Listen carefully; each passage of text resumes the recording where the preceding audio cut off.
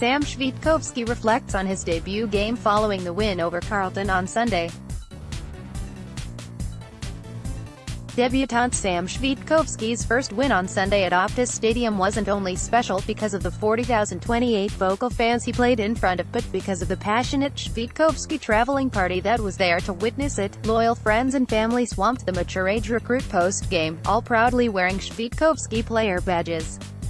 "There are heaps of them. I needed 19 tickets for today's game, so it's awesome seeing them here," Switkowski said.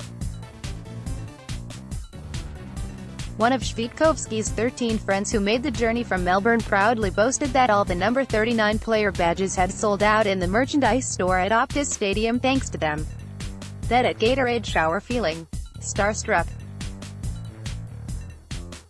"The experience was just so good and awesome," the debutant said. To get a win in front of a big crowd, there was around 40,000 of the Purple Army. "I just loved it and I am enjoying it now." The pressure forward also hopes the fans got a glimpse of the future and were excited by what they saw. "A win is always good, it's not the be-all and end-all for us," Switkowski said. "We're more focused on our actions and our KPIs. It's good for our fans and, hopefully, they saw what the youth can bring to the club." Switkowski believed his game was far from perfect but had some moments. "The game is certainly a lot quicker," he said. "I tried to adjust to the pace and tempo early and I thought I did that pretty well.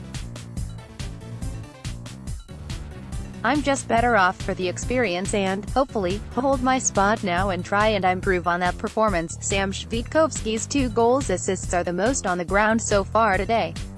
He also has 11 disposals and 3 tackles. A promising start from the debutant.